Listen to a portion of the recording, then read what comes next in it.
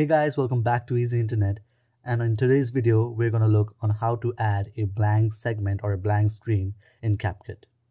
First, we'll import one video file to edit on.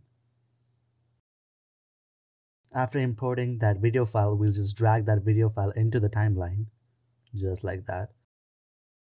And to add the blank screen on a blank segment anywhere on the video, we'll have to first place the marker on the designated location where we want to place the segment on. For example, I want a blank screen here, so I'll place my marker there. And after placing the marker, you have to click on split, which is right here. Click on split. After clicking on split, it will divide the video from where we have placed the marker. So it has like made a cut in the video. Now you can freely move the video, that part. But as I'm moving the video and dragging it, it is automatically retracting back to the original video. Why is that happening?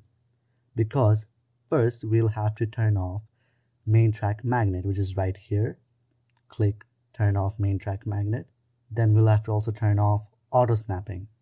After turning those two things off, we can freely move our segment, our video, anywhere we like. And let's say I want to place the video, let's say here. Now you can see I have created a blank space in between the two videos, and that blank space will now act as our, that empty spot will now act as our blank screen. So this is one way to add a blank page, and the other way is to just import any blank screen or any blank file, let's say a blank photo, and just drag it into the timeline and place it over your video, and that will act as your blank page where you can add your text and your other edits.